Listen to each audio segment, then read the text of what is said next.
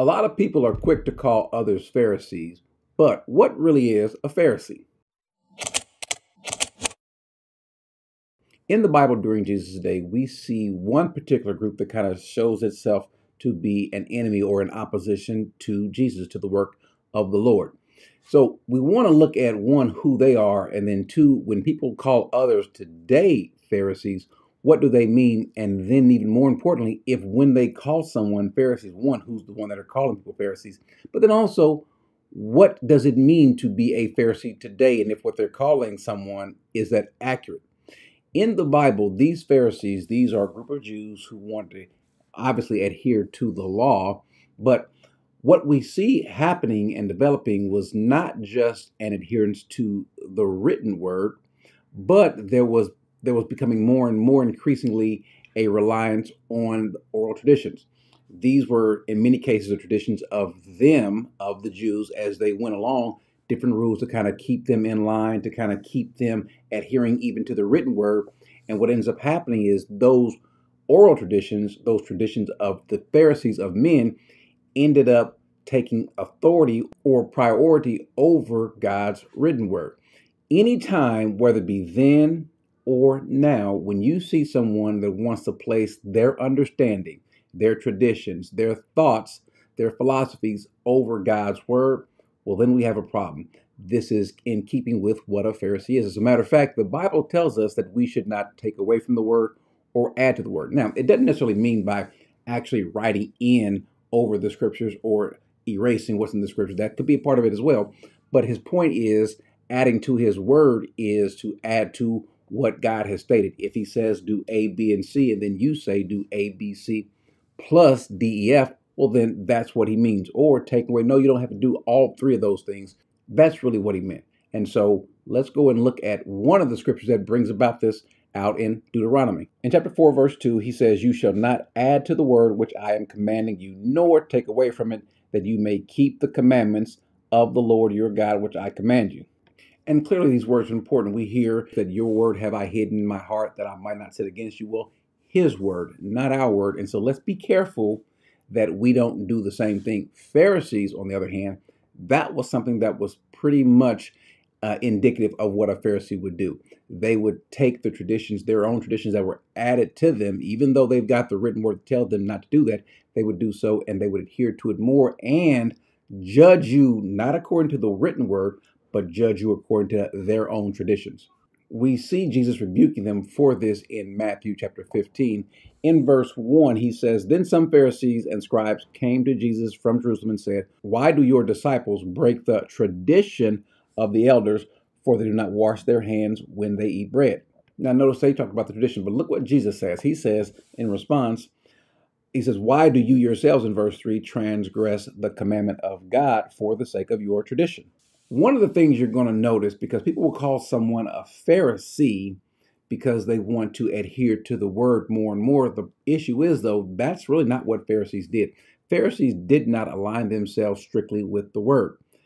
Jesus, we won't find a scripture where Jesus commends them for keeping the word, even for keeping the law. They were not good at that. As a matter of fact, one of Jesus' bigger gripes against him was the fact that you people who are Pharisees, you're supposed to know these things and you don't. As a matter of fact, we see Jesus even calling them foolish or stupid or ignorant. In Luke 11:39, he says, "But the Lord said, 'Now you Pharisees clean the outside of the cup and the platter, but inside you are full of robbery and wickedness.'" He calls them foolish ones, or we might call someone in the same word, maybe stupid or ignorant. "You foolish ones, did not he who made the outside make the inside?" And the point isn't so much really the context, although the context is important. But his point is he's constantly calling them foolish, that they don't know. Now, even in the context of this passage that we just looked at, they're talking about, Jesus is talking about looking good on the outside versus on the inside. And that is something that you'll notice about Pharisees that they do. As a matter of fact, think about it as it relates today. There are people who will call others Pharisees because they want to adhere to the word. But in many cases, many of these same people want to be seen. They want folks to see what they're doing. They want people to hear them. It might be their loud, boisterous tone. It might be the fact that they're pointing to things happening in their church or their so-called signs or wonders and so forth. Why? Because they want to be seen. Well, Jesus also addressed this regarding Pharisees. In Matthew 23:5, he says, "But they do all their deeds to be noticed by men, for they broaden their phylacteries and lengthen their tassels of their garments. They love the place of honor at banquets and the chief seats in the synagogue, and respectful greetings in the marketplace and being called rabbi by men." They love to be called something special. They don't defer to it. They're not like we see the apostles in Acts when they thought that Paul and Barnabas were some sort of gods, and they said, "No, we're just like we're mere men, just like you. Do not worship us." But you don't see these men really turn it down. They'll tell you that that's not what they're after, but in secret, at least by the way that they take it on, they seem to relish and glory in these things. They love to appear righteous before men in terms of what they do. They love to be seen as someone that's holy, someone that's full of the Spirit. We're going to talk about this issue about being full of the Spirit, and if modern day people who call others Pharisees, if those who are called modern day Pharisees, if they actually are, versus those who are calling them, who is the one that seems to be more in line with the Spirit? But Jesus says this in Matthew 6:1. He says, "Beware of practicing your righteousness before men to be noticed by them. Otherwise, you have no reward with your Father who is in heaven." So there are these guys, these people who want to be noticed before people. They want to be seen. As a matter of fact, they want you to see them and they want you to see what they're doing. They tend to placate, they tend to arouse or bring upon the interest of people who are looking for signs. They themselves want to look for signs. They want to do signs. They want to be seen as somebody. Think of Simon the sorcerer who sees what's happening in Acts 8 in Samaria. He wants the exact same gift for who? For his benefit, to be seen, because he himself, the Bible says, thought that he was somebody special and wants others to think they're special. But Jesus addresses this issue of people who want to seek a sign. In Matthew 16:4, he says, "An evil and adulterous generation seeks after a sign, and a sign will not be given except the sign of Jonah." In other words, if you want a sign, I'm going to give you one. The one that you should relish, the one that you should point to, is that of Jesus' death, burial, and resurrection. When you see someone who does not focus primarily on Jesus' death, burial, and resurrection, why he came to bring us life, then that might be an indication that that person might be at least Pharisaical in their sense. Now, we tend to say that the person is Pharisaical or a Pharisee because we want them to adhere to the word of God. That's not being a Pharisee. As a matter of fact, that's being godly. Remember, the Holy Spirit is the one that gave us the word. And so if a person is not going to adhere to the very words that the Holy Spirit gave us, the ones that Paul says are theonospos, which is God breathed, well, then that person might be indicating that they're not interested in God's word, but their own, whatever their own is, maybe their own growth, their own brand, their own marketing, who it is, what they do, those sort of things. But a Pharisee does not rely on the word. So when someone calls a person a Pharisee who is looking at the word and comparing what they're doing, that's an indication that person, they themselves might be the Pharisee, not the person who wants to look at the word. Because remember, as we said and we saw before, Pharisees developed this oral tradition and this tradition of elders that ended up surpassing in relevance as far as they're concerned, the actual written word. They knew of the written word. They didn't study the written word. They were never accommodated or spoke of highly by God for knowing the word. No, as a matter of fact, God constantly called them ignorant, foolish. They don't know the word, and so forth. Think about when the question came about divorce. Well, Jesus says that was never so, but because of the hardness of you all's hearts. And so this tradition develops.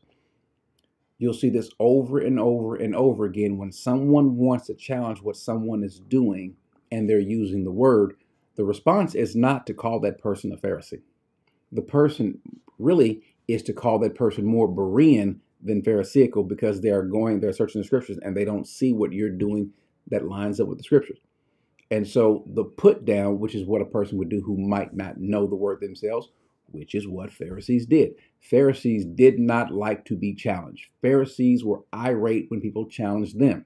And so if a person wants to challenge you and your response is something on the line of that you cannot be challenged, or to put them down or to call them a Pharisee, you yourself might be a Pharisee. Now, remember, there were some Pharisees who did believe. All the Pharisees in that time were not all bad. There were some that believe. We'll talk about a couple of the good ones, but there are also those that believe sort of. Remember, there were some that believed, that sort of believed. And I say sort of, not the Bible's word in mind, but you'll see why I add sort of, because we'll see what type of belief they have. In John 12:42, he says, "Nevertheless, many even of the rulers believed in him, but because of the Pharisees, they were not confessing him, for they feared they would be put out of the synagogues, for they loved the approval of men rather than the approval of God."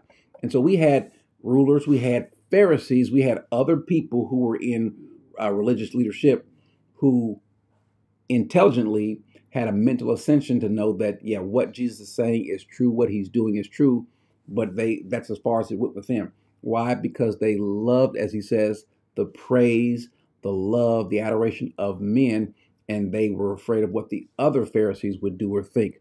Pharisees tend to be bothered or concerned about what other Pharisees think. As a matter of fact, more to the point, Pharisees tend to be bothered by what you think, what others think. A true person of God tends to move away from what others believe. I know it can be difficult sometimes, but the person that's actually a Pharisee gives more regard. They're worried about someone who might call them out. That's a problem to them. They're worried about someone who might rebut them, give a response. We see this on YouTube. We see response videos and so forth. They're the ones that it doesn't sit well. They will block you. They'll ban you. They'll hit you with all sorts of things to make sure that you don't say what you don't see. I don't see what you're saying in the scriptures, and so they would rather not have that brought to light. They don't want anyone thinking ill of them. And so what they tend to do is, oftentimes, just like we saw in the Bible, the Pharisees, even though we have this split with the Pharisees, you got Pharisees who were more hardcore, who wanted to abstain from anything having to do with Rome or any non-Jew. You had some that were a little bit more liberal, a little bit more open, and they didn't get along. Now, there were times where they did get along, as a matter of fact, with other factions of religious groups. And oftentimes what you would see is you would have this alliance that would come together for the benefit of one, for their own self-preservation, because they don't want even those who are might be in leagues with the other group, they don't want to be thought of negatively. And so one other hallmark of a Pharisee, especially today, is that they want to be admired. They will come together, that you would see these alliances with this person and that person and that person, in many cases for the sake of unity, so they can all, one, grow in their, in today's case, branding. Which is why you don't see many Pharisees calling out other Pharisees. Same today. You don't see a lot of false teachers calling out other false teachers. Now, they will say things that look like that they are actually believers, that they are actually promoting God. Jesus addresses this as well. He says in Mark 7:7, "But in vain do they worship me, teaching as doctrines the precepts of men. Neglecting the commandments of God, you hold to the tradition of men." So in vain their worship, they'll say things. They'll say things on the outside, but they hold on to their own teachings, their own understanding. Those are the more important things. Now, I said before that not all Pharisees were bad Pharisees. There are some Pharisees who did end up placing their faith in Christ and were in leagues with Christ. Obviously, we know of Nicodemus, but now even Nicodemus, Jesus rebukes him for his not knowing the word. Remember in John 3, he says to Nicodemus in verse 10 of chapter 3, he says, Jesus said to him, "Are you the teacher of Israel and do not understand these things?" Jesus is responding to him or speaking to him about being born again, being born from above. And Nicodemus has no idea what he's speaking of, even though this is literally written in the text.